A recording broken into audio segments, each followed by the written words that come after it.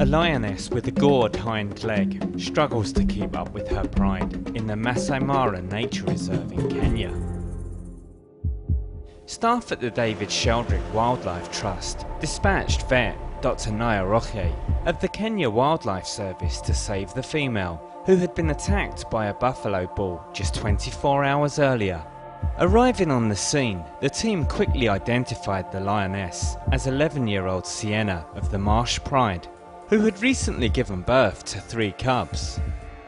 If left untreated, the severity of the wound, caused by the horn of a buffalo, would have led to certain death. The team were in a race against time to save the female, and took the decision to operate immediately.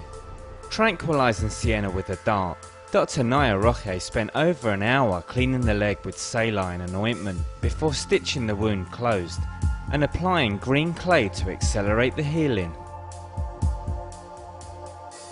Long-lasting antibiotics, Betamox and dexamethasone were also administered to prevent infection.